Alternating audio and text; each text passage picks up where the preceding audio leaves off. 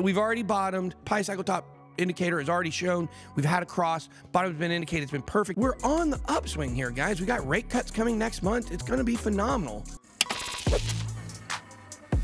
I'm not a financial advisor.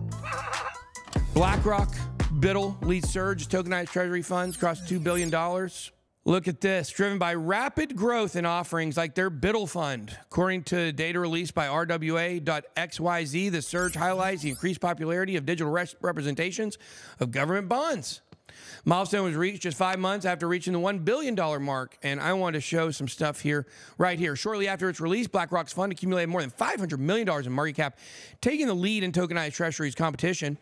It was followed by Franklin Templeton's on-chain U.S. government money fund, or FOB, and Ondo Finance's USDY it is, that's correct. BlackRock has recently overtaken Grayscale as the largest holder of on-chain assets through its exchange trade funds, or ETFs, marked a major shift in the digital asset space. So guys, just continue to follow Ondo. This is telling you where the money's going. The money isn't even here in crypto now. That's the exciting thing, is, you know, we don't really have a bull market that has started yet. That first one was actually just a gigantic bull trap to a new all-time high, actually, that was just set to be a pre-halving pump.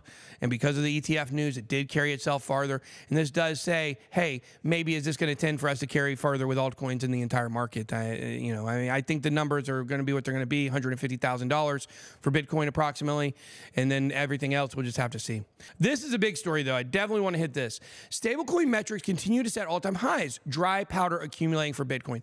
You go all the way back to 2017, guys. It's a very simple format, okay? Very simple format. When Tether and USDC in the later years are printing grants that are basically tickets for people to their redemption tickets, that your Tether does equal $1, USD does equal $1. There is actually a process of actually exchanging these grants, but that's done by the companies, by the exchanges. You don't ever even see any of that stuff. That's why when the price goes, you know, all of a sudden it drops, and they stop honoring these redemptions, and it gets real crazy. Or that could lead to a bank run on Tether, and that's what everybody's always been real scared about. But the fact is, it always works the same way. Going all the way back to 2017, when they're printing these grants,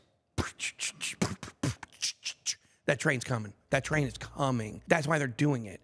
They're doing it because they're anticipating the surge in volume. That's why there's so much more Tether out there. Right? So now stablecoin metrics are reaching new all-time highs themselves. Supply-related metrics have continued their uptrend.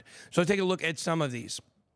This right here is, let's see, this is all stablecoin supply. You can see the Tether supply in green. You can see the Binance supply in purple. They're anticipating big moves back up to these levels right now.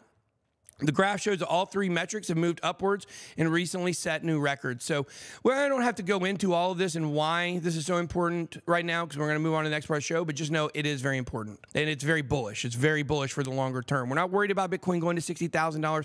We're not worried about it dipping back to $58,000. I don't think it's going to do it. I think 60 is about where it's probably going to bounce. But I thought 62 was a good spot, and it broke that support. So, you know, it's probably going to be a little bit lower.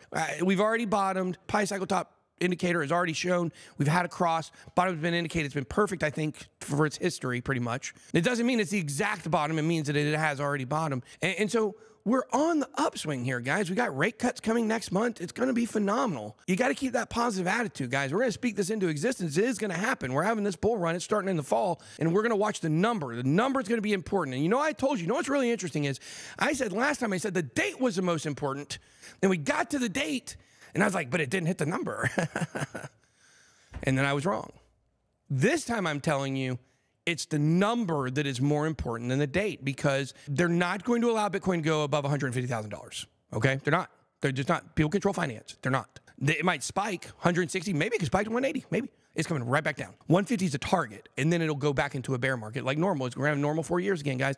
Welcome to it. It's going to happen. And I believe that with a lot of confidence now that I understand the game of making things look normal, and I understand why they hold stuff back. Why will they not let it go over 150? Why?